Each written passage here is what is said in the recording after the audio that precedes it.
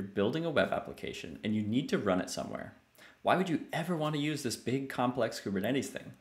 First off, in many situations you don't need Kubernetes, but before you make that decision, it's useful to take a few steps back and understand the problems that Kubernetes, or any workload orchestrator, is meant to address.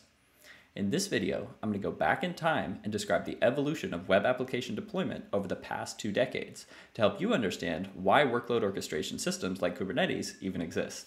Without further ado, let's get into it. Let's roll the clock back 20 years or so to the year 2004. Shrek 2 was just released, Usher is in the club like, and there's no clouds in sight. Remember, AWS didn't start until 2006. If we want to deploy applications, we need to have access to servers, oftentimes as the admin or root account. Now we've all seen the social network with Zuck and friends setting up computers in their closet and serving the initial versions of Facebook directly over the Harvard campus network. While this is a bit dramatized, the struggle is real. You might have managed the hardware yourself, or you might have rented it from someone else in a co-location facility. Either way, the process of provisioning and configuring servers was not easy. The tooling to manage large fleets of servers and the applications running on them simply didn't exist, and generally companies would employ teams of sysadmins to manage those machines.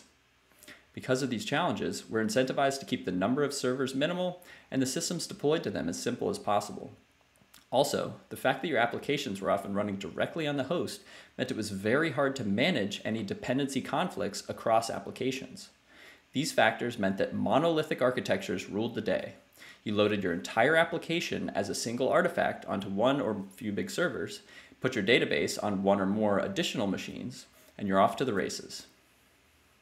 We likely needed to roll our own monitoring tools in the form of some homegrown bash script sprawled across the fleet of machines. Also, because doing zero downtime deployments was so difficult, many apps would have scheduled maintenance windows to perform updates and roll out new versions.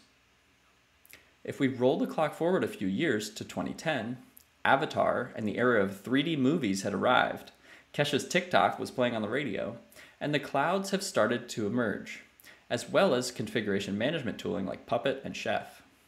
In the early days of the cloud, the offerings were limited, but the idea of creating and destroying virtual machines in a matter of minutes via an API was a paradigm shift.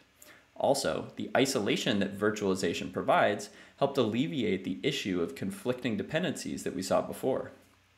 Now, rather than interacting with individual machines to install and update dependencies, we can build all of that right into the image that our virtual machine is provisioned from, and swap out old instances with fresh new ones behind a load balancer, or even add and subtract replicas based on demand with autoscaling groups.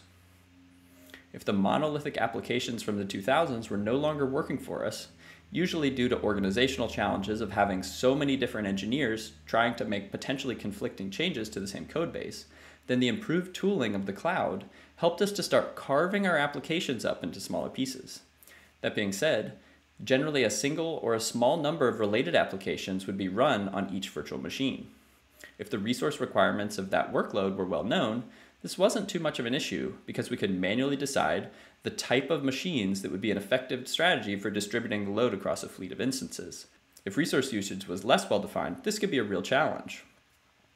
Because the size and complexity of our platform is larger, we now need improved tooling to automate the deployment of new versions. We're going to need to monitor application health across all these machines, aggregate the logs and metrics from all the different copies of our applications, etc. Now, wouldn't it be great if we didn't have to think so much about the individual servers and choosing the right one for each workload? What if instead we could take a whole bunch of virtual machines and let the system decide how to schedule applications onto them? Great. We've effectively just described a workload orchestrator, and Kubernetes is the most popular one today.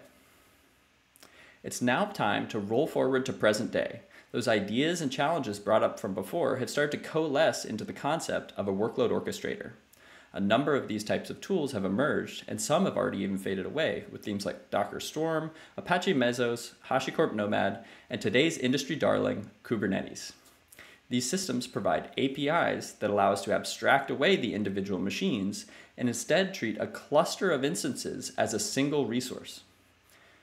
We provide information about the type of resources that our workloads require, and then let the system decide how to schedule and run them.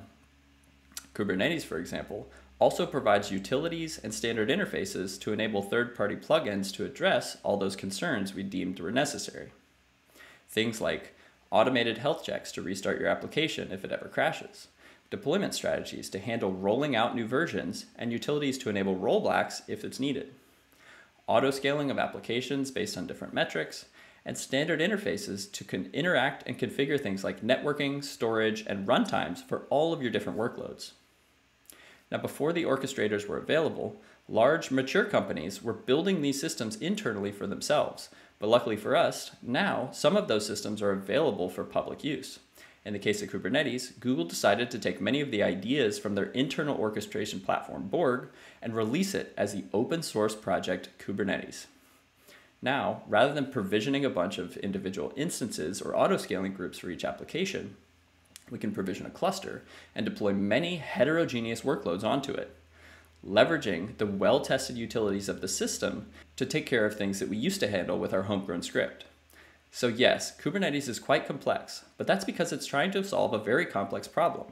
Hopefully, this brief look over the past 2 decades has helped give you an appreciation for why Kubernetes exists and why it operates the way it does. Depending on the size and scale of your organization and applications, it may or may not be a good fit for you. In fact, I released an entire video for that topic, which I'll link to over there. That being said, if you do have many different applications and are operating them at scale, incorporating Kubernetes into your application platform can provide an amazing starting point. Remember, Kubernetes is not the end game. It provides many foundational building blocks to make deploying, scaling, and operating your applications easier. But likely you're going to be building on top of Kubernetes to define the exact system that your organization needs. That's it for today. Remember, just keep building.